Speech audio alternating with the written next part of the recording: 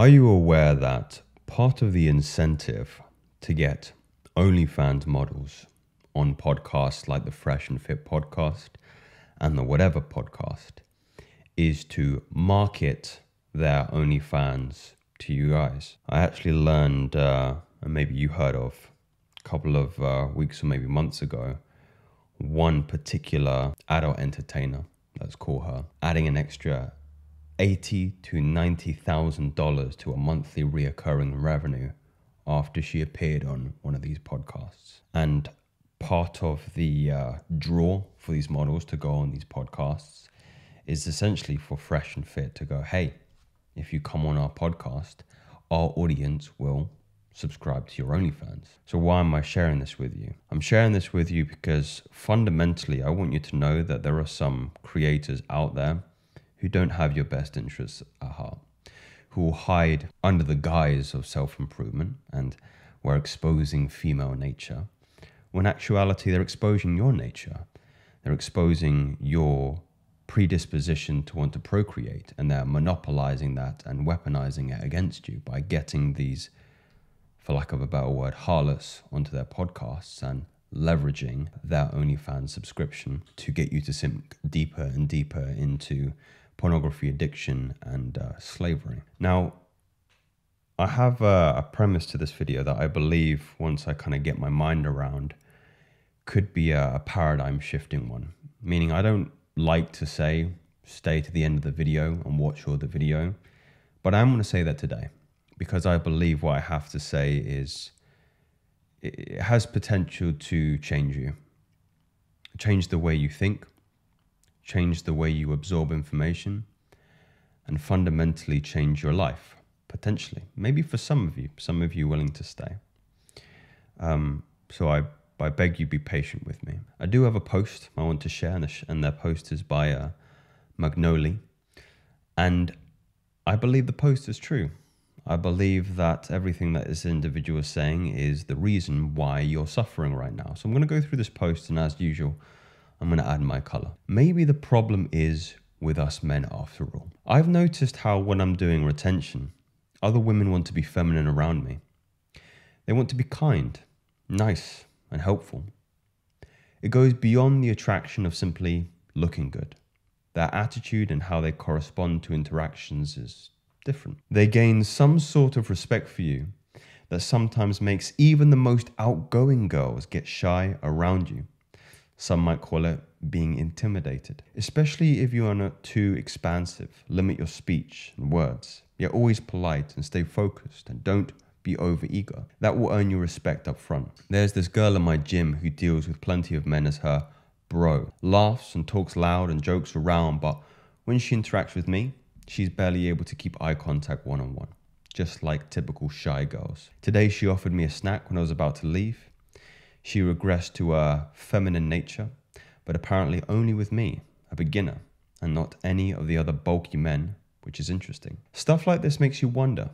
Maybe the problems with modern dating, feminism, etc., is that men stopped being masculine.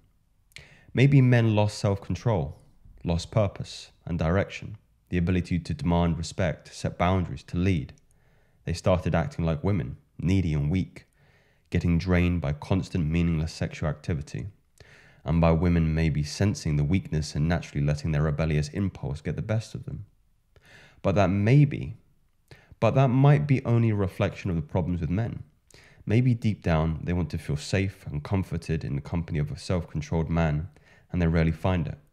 Just like a child who grows out with any affection and attention from parents. This is a narrative maybe you haven't heard before, this idea of going back to traditional gender roles with a man being a leader, man being the provider, and a woman being the feminine, the nurturer. But what does that actually mean for us in terms of our responsibility? Well, it means that we have to have self-control. What does it actually mean to be a traditional man?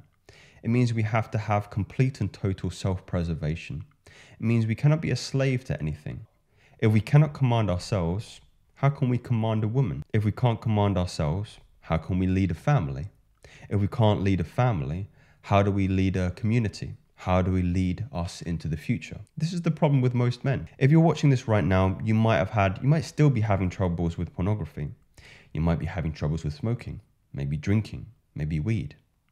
Now, I don't say this to condemn you, but I say this as a fact that you can't lead yourself. If it were the case that you could lead yourself, then this wouldn't be a problem in your life. And unfortunately, a lot of men are deluding themselves into thinking that they are to be able to gain a very attractive, feminine, submissive woman without being the equivalent as a man. If you're addicted to anything, you know that's inherently feminine. To be addicted is to be a slave to your limbic system, which is the emotional part of your brain, and not the logical part. The logical part is the masculine, the emotional part is the feminine.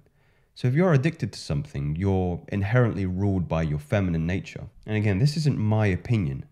This is scientific facts I'm sharing with you now. Look, if you've never gotten to a period in your life when you've become very disciplined, very self-controlled, you've never been a slave to your impulses, you won't have any reference point for what I mean. The closest thing I can give you is to the feeling you had when you were a kid, when you had that sense of wonder, that sense of optimism, that sense of ambition, that sense of joy you had in the world, and everything just felt like natural creative play to you.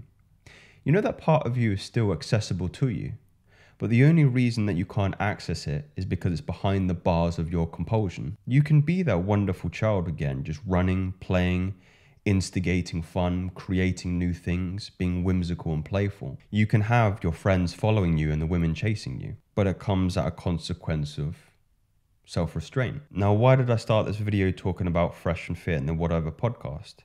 Is because many of you are worshipping false idols. I'm going to talk about Andrew Tate here. And I know some of you won't enjoy me saying this because if you're a man and you're talking about self-improvement, unless you've been living under a rock, you will have heard of Andrew Tate. How did Andrew Tate get his wealth?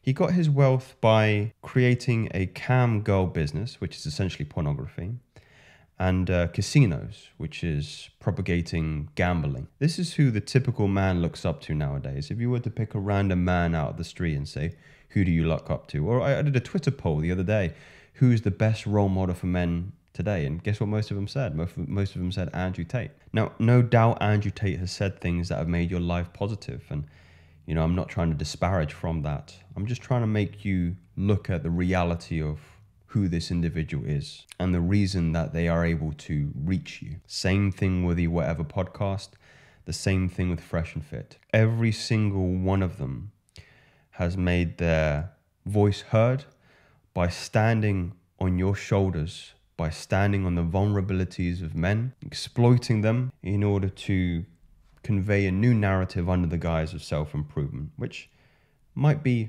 valuable to you now. And if it is, you know, I'll say no more here. But if you're not getting the results that you want, let me just say that again. If right now your life isn't what you want it, meaning maybe you're still stuck at home, maybe you can't get that girlfriend, maybe you're depressed and anxious or stressed every single day. Maybe you need to change the way you approach things. Maybe watching too much of these particular sources isn't actually helping you.